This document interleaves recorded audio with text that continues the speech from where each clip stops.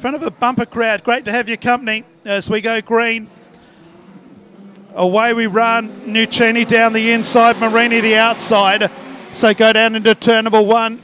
And one car has hit the fence down there, which is Mitch Moody. It was immaculate. The bonnet has come off. Sorry, not the bonnet. The back bumper has come off as a result. It's lying up near the fence, but we remain green. Ricky Nuccini, the race leader.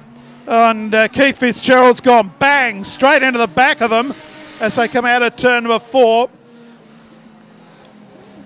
So Barry Rose in trouble.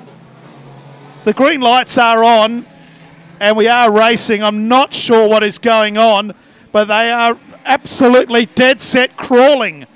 Apart from our race leader, and Mitch Moody comes in the main straight with significant damage. Second place is Robbie Treneman. Keith Fitzgerald is third. Then back in fourth place, it's Kelsey Beard. This is a bizarre old start. Barry Rose is like he's giving them half a lap head start. Robbie Treneman is in second place, doing his best to come back to the field after washing out wide over there on turn number 2. Kelsey Beard gives Fitzgerald a hip and shoulder.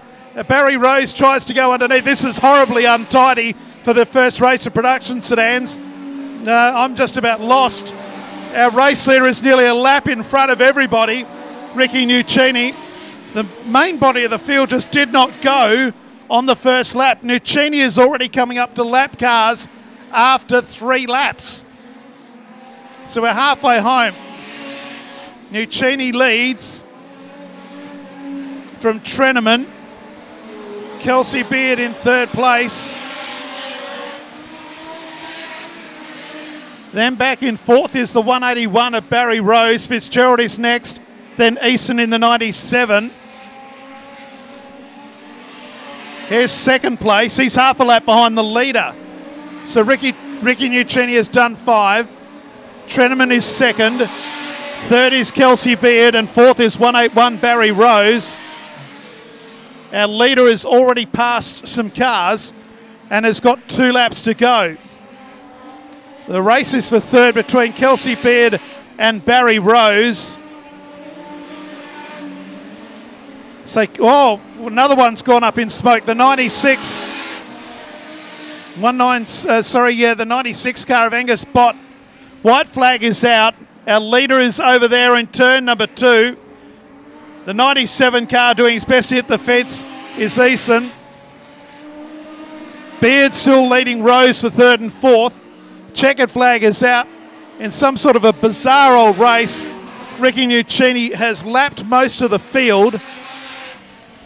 Barry Rose has got underneath of Kelsey Beard. That's for third. Second is going to go the way of Robbie Treneman in car 26. It was the only other car to go when the green lights came on. Barry Rose third, Kelsey Beard fourth.